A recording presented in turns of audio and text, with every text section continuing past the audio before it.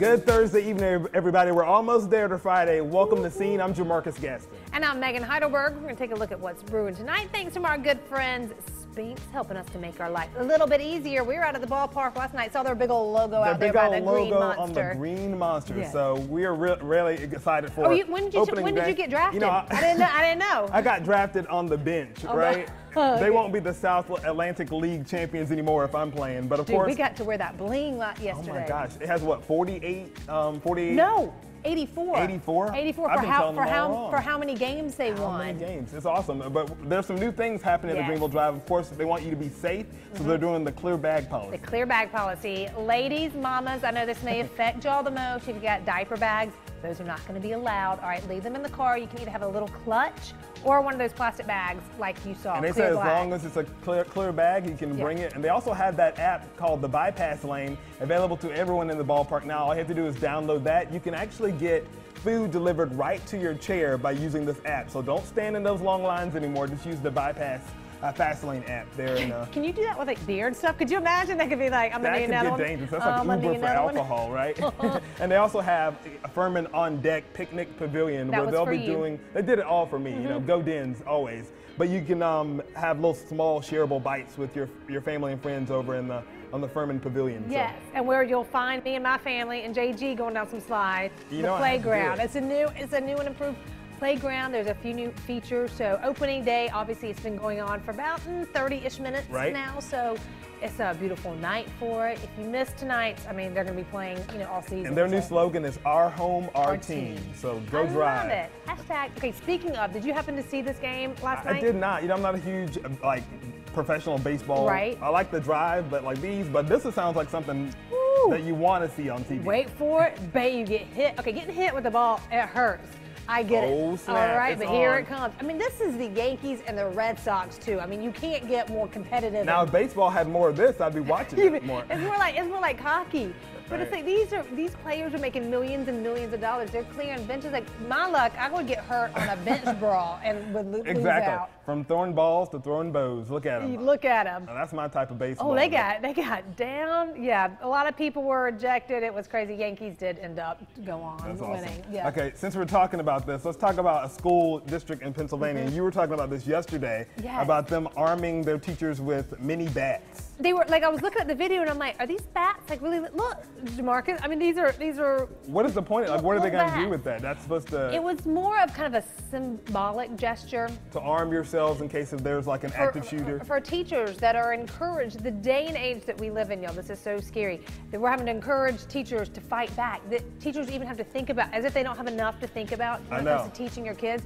Now they have to think, how am I going to keep my kids safe? From giving them guns to giving them tiny little bats. I mean, it's insane that you have to even think about that. But obviously, with these shootings that keep happening, I mean, it makes you so sad. Because you remember, I remember going to school, there may be an occasional fight, but we had this ex-NFL player, huge. He taught history. I love him. If there was a fight, Mr. Preche was going to get to that in about 3 seconds. So you better throw your blow real quick, because by the time Mr. Preche got to you, which is why a lot of people are not advocating for teachers to have guns, because if I got Mr. Wilmore back in Great Falls, you gave that man a gun, I mean, I don't know if I'd be alive. I was gonna say, I wouldn't be alive. My French teacher should have done me in on the beginning. So, done. That's obviously a lighthearted take on a very serious topic, but I mean, it's one of the things that people are talking about. And it's one of those, if you sit there and I think about, Will's teachers and my son that's in elementary school, and I'm like, I can't even imagine. I mean, and they have these drills, just active in case. Shooter drills. In case someone, I'm like, can you imagine? We used to have like the tornado drills, and you're like, okay, this will get us out of class for like 15 minutes when you just cover your head. But now you want them to take that very seriously, because it could be problematic and it could be deadly. So it's a sad topic. We're going to change gears here to talk about Facebook and of course the invasion of privacy. Mark Zuckerberg or Zuckerman. Zuckerman is one of the senators like, called hey, you man in the blue tie. They go, Mr. Zuckerman. He looks dead inside, doesn't he? I mean, you feel bad for him. But at the same time, it's very serious what Facebook is accused of doing and releasing all this information. And of course, people are talking about the fact that some of these senators and representatives don't know what Facebook is. A little out of touch. A little out of touch, a little outdated. I mean, some of the questions. I mean, one of them was asking about about ads, or they were asking about how to like limit drug sales. I mean, it's just all kind of stuff. It's like, how is this, Mr. Zuckerberg? How is this going to be an actual business model that continues to go on? And he's like, well, we run ads, sir. That kind of helped. I thought there were so many times that he could have been like, are you kidding me? Have you ever used Facebook? Well, welcome come on, to man. 2018, yes, Senator. Yes. Hey. Again, we have the same feelings. If you don't like it, you don't want people invading your privacy. Delete it. Don't use it. Don't tell anybody where you're going. Yeah, people think, I mean, what is going to be next? People are going to say, did you know that Uber used your private information to find out where you were? Yeah. Well, yeah, it's an Uber app. It's an Uber. But you know what I do when I use Uber? I always send them like 2 or 3 houses down. Ooh, and then you walk? And then I just walk, you know what I mean? So instead of saying, if my address was 12, whatever, I'll say that it's 15. 15, and whatever. So now I just get it. Now I'm busted. So the people down the street are having their privacy invaded because of Megan. Because of it, yes, yes. I wait kind of more like in the street, you know what I mean? And then just will give you feel like, this is fine, you can drop me off here, this is good. This is good. Just drop me off by this random building. Yeah, so it's all. That's how Megan rolls. Yes. Now, so there's a really cool new park that's opening in Spartanburg. They're very excited about that. The Spartanburg Downtown Airport. And it has the grand opening coming up, the celebration this Saturday. It starts at 10 a.m. The park is a splash pad with sprinklers for the kids. Yes. Oh, that's going to be walking perfect track. in the that looks summer. Awesome. And look at the planes. That's really cool. Marty, that's going to be perfect in the summertime. Can we please go and try this out? Yeah. That looks awesome. And of course, they have a couple of pavilions that you can rent out and for special events and different things like that. Again, opening at the Spartanburg Downtown Airport this Saturday at 10 o'clock.